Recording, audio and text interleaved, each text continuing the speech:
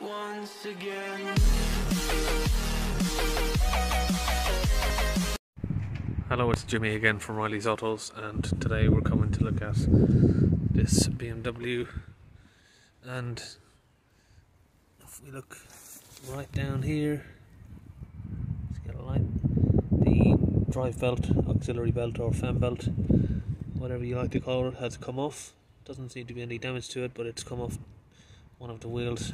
We can't really see why at the minute, but we're going to have to remove some of these plastics and get down in there to have a look. Just on the front here, you've got two T20 torque, and we're going to get those off.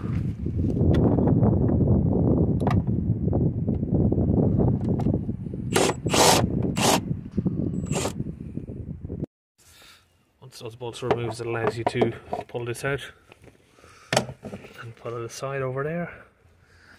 Now we can see a little bit better in the area.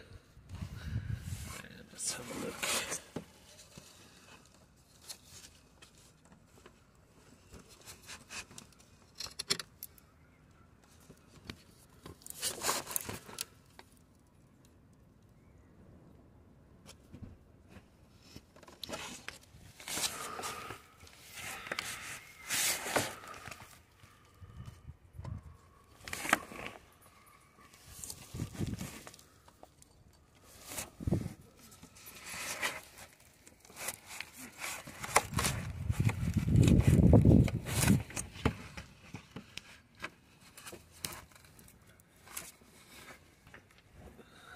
You can see the tensioner is moving there.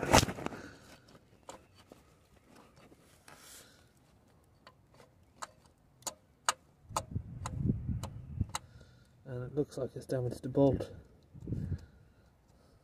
Just in there. So because we can't get into the bolt here, we can't get it off, we're going to need to try and pry bar this tensioner. We're going to have to try and pry bar it off, and hopefully that will leave the bolt exposed, and we can try and go from there on getting that removed.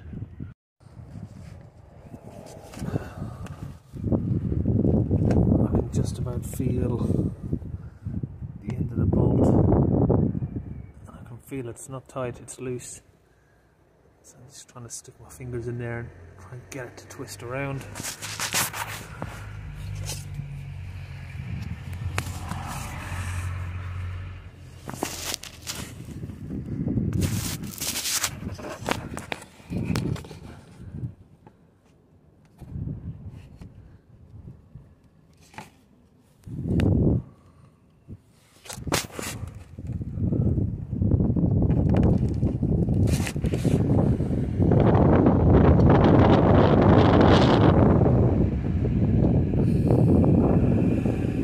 Moving, so I think we're quite lucky on that one. I'm just going to carry on with this for a minute.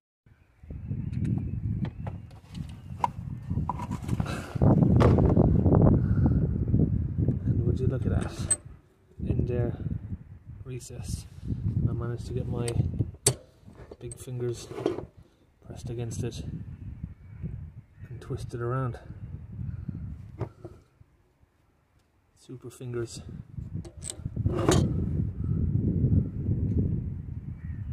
No drilling required. We had our drills here ready, and we would have had to use tap and die system to drill a hole through the center, put a tap and die kit into it, and then put a bolt in there to unwind it. But it's worked out okay. We've had a look through our assorted nuts and bolts here, and we found exactly the same bolt. And if you look from it directly above, you can see that this one is actually bent as well.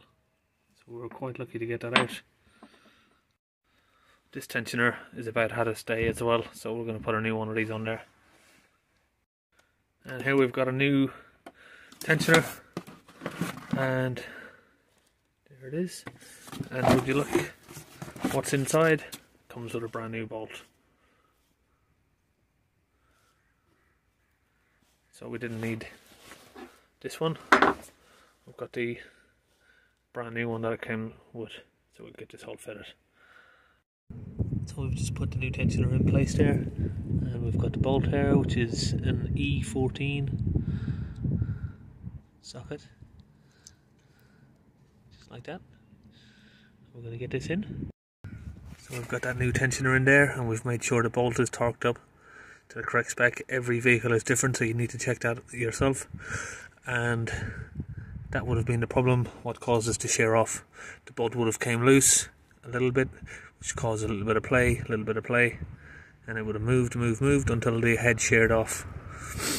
So that's all tight. Now we just need to get the belt on, and we've got our pin, locking pin, which holds our tensioner in place, which is quite handy.